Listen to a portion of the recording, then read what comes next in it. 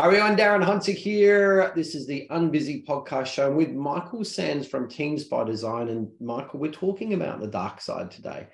We're going to talk about the burnout factor, that if as entrepreneurs, our job is to be the rainmaker, our job is to fly, our job is to bring the purpose to the business.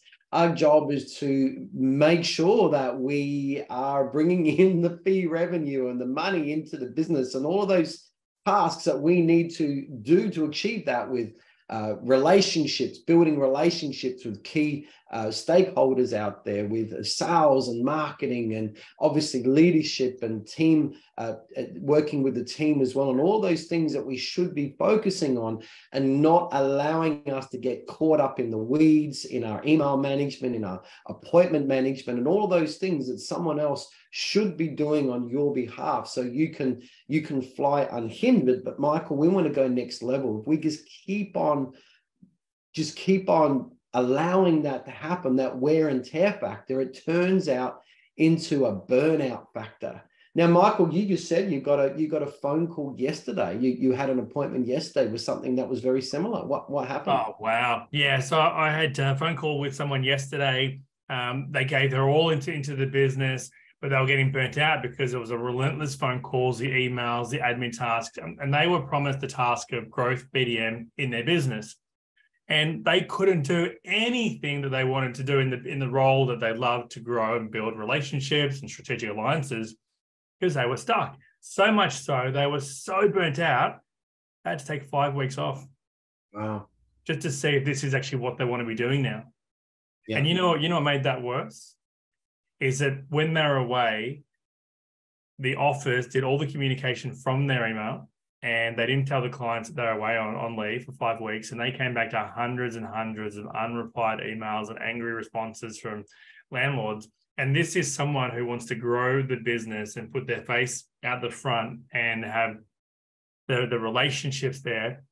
There was no support from the team. And you know what? Like, even after 5 weeks off, they are back to being burnt out again. And they were crying, saying, I need support, Michael. I need like a VA to help me so I can focus on those tasks so I can grow the business. I remember a story of one of the people that came to our IGT Leaders Retreat talking about how several months ago they felt like giving up. They had to take time out of the business. They had to get counseling. And again, the whole point, everybody, is that if you're this wear and tear, and all this busy that you get caught up in, it turns into something bad. It can really go to some bad places. You know, it takes away your incentive to want to do your role anymore. You question why did I start my own real estate business in the first place? You're thinking I'd rather just be getting a job. And sometimes you look at people, even at places like Subway, and you think, if I was just making sandwiches, I'd prefer that than the crap that I'm dealing with at the moment, and the grind that I've got myself into. You know, it's different things for different people. But when that disillusionment sets in and your heart goes dark, you know, your purpose is taken away from you, it can go to some really, really bad places, Michael. You know, it can go to depression. It can go to all sorts of really, really bad places. And this is why, everyone, you've got to take control of this erosion factor if you have felt that. Definitely. You almost develop a resentment towards the role, and then you start hating the role, and something that you had passion with has just now left. Or we met with another client yesterday, Darren, too, where smaller operation, smaller business, and they've only got, less than 50 managements, but they're doing absolutely everything. And so they went into this business, like business owners, they thought, I'll be doing relationships, I'm going to be growing this portfolio. But they said, Michael, like, I can't go out and grow this business because already I'm dealing with tenants, I'm dealing with maintenance contractors, I'm dealing with owners that are calling me all the time, asking me silly little questions. And I'm getting burnt out. This is like another, this couple that I spoke to yesterday, they were stuck. They had these handcuffs on them. They built this beautiful sales business and they're stuck. And I've seen plenty of time with businesses where people have really put their heart, their mind, their soul into it, but now they won't get out of bed in the morning. They're suffering with depression. The staff don't know where they are, you know, and just these awful mental health issues, and divorce, broken relationships, or, you know, missing out on that really important children's events and school events and all those things that you should be out there, and all the reason that you promised yourself, this is why I'm starting a business in the first place, to give me freedom, but it's actually become a ball and chain. And it's really shackled you to all the things that you wanted to do. And now you're a slave to all of this grind work. And it can go to some real mindless places. And for me, I'm just so thankful that I've got Bev, our executive assistant, that carries a lot of this wear and tear work for me. So I can just focus on the things that I should be doing and the most important things that only I can do in the business. A lot of people, Darren, don't see a way out. Though, like they get burnt and they just grind down. They can't see a way out. They just don't know what their options are. Yeah.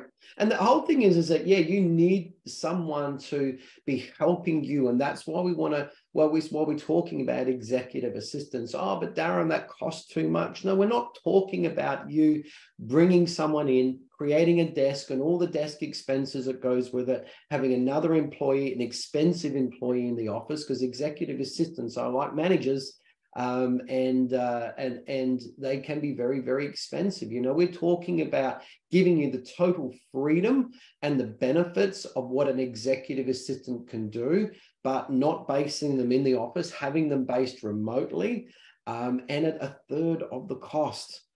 You got to think, you know, that third of a cost, what's it going to buy you? Do you need your sanity back? Do you need your freedom back? Do you need your wings back? Do you need to be able to fly, you know, full as the rainmaker for the business? And that's it. So I think, like, you know, when we got executive assistants ourselves, having the ability to have more family time, knowing that when I'm going to like the kids' concerts, and, you know, I've been able to be the parent on their excursions, Darren, because I know that any of that urgent email or phone calls, anything coming through, it's being attended to, like from a personal family level. And we know, you know, my family life is hectic as it is. And if I didn't have that EA support, I don't know where I'd be. I mean, you'd probably kick me off the team.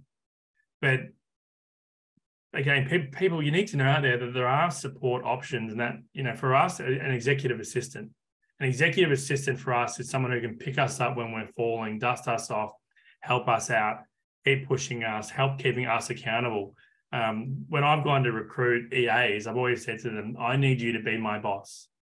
I need you to tell me where I have to be, what I have to be doing, who I need to be talking with, that the sales appraisals are going out, that everything is being done. Don't wait on me to tell you what my day is. You're in control. Right? Yes, we own the business, but Bev is your boss. Bev is there to tell you what you should be doing, to follow you up, to chase you down, to hunt you out. She does. She sends me messages. Darren, don't forget you got this appointment coming up, or just reminding you, Darren, before I log off, you have an appointment at 8 o'clock tomorrow morning, and all of those sort of things, just to keep me on track. You know, just the way she keeps things organized, that she sorts all my email inbox for me. There's a copious amount of things that come into that. She sorts all of that out. She brings to my attention what I need to know. She asks me questions. Darren, how do I answer this? Yeah, okay, just do that. She will then send that email off. All of these things here, she carries that weed work, so I don't have to do it, and I can focus on what I'm really good at.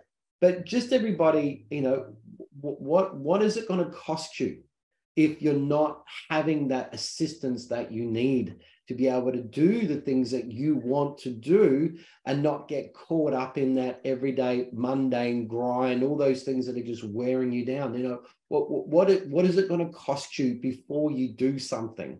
You know, how long does it take before you hit the wall, or that disillusionment sits in, or you wake up on that Monday morning and go, damn it, I'm done. And then you sell out really, really quickly, and you walk away disillusioned. You know, what's it going to take before you go, hang on, there's a better solution here. I need assistance. I need someone to carry all this stuff for me so I can fly. You know, how long before you go, well, you know, it's worth the investment? And you know, it's interesting too there, Darren, that we have some clients where they've got an EA and they might split their day up so that they're starting in the morning, having some more time off in the middle of the day, and then in the afternoon, kind of crossing over into loose after hours. So, between that 5 and 7 p.m. And their role is to make sure that any emails that come through or calls that come through, which could be new business, that they're being answered and responded to. Because when you think about it, if you can bring in one new landlord a month from structuring your EA to make sure that you're not missing a beat, that pays for itself. One new landlord a month from having an EA help run your life covers basically your business. Yeah. So we're talking about sanity here. We're talking about the difference between you flying as an entrepreneur and achieving all those things that you started a business for in the first place. The actual reason why you didn't want to work for someone else anymore. You want to work for yourself. And the difference, of course, of you burning out with something that you're shackled to, you've simply become a slave to, and it's driving you not driving it. You're serving it, it's not serving you. So if you're feeling that pain and you're thinking, is this really a way out? Just have a chat. Book in with Michael. Michael, I think it's just really easy. They just unbusychat.com. Just go to unbusychat.com. That books you directly into Michael's diary. How else can people get in touch with you, Michael? Just go to teamsbydesign.com, contact us, and you'll be able to book in a time. But yeah, Unbusy is the best way. Cool. Now, we were doing an event in Manila a couple of weeks ago. We did a one-day event. I was there. It was really exciting. Michael, what sort of potential do we have in the room as executive assistants on that day with people that came along interested in that type of work? Actually, pretty good. We've brought on 5 people from that event at the moment that are going through training. And, last night, someone emailed me that came to the event. It was someone that we wanted to apply, and they've been sick the last couple of weeks. They're applying for a role too. So there are some good quality candidates that we got from that event. Yeah, that was good. Really good event. So again, go to unbusychat.com or simply go to teamsbydesign.com, contact us there and just get in touch with Michael, book into his diary. Again, if you're feeling that burnout, you're feeling that disillusionment, you can do something about it, all righty? And an executive assistant may well be the solution that you need to take that burden off your shoulders so you can enjoy your role so much better as the boss. So Michael, I think that was a good podcast, that one. Thanks, Darren. It's great. Cool. All right, everybody. We'll see you in the next podcast episode. Thank you. Bye.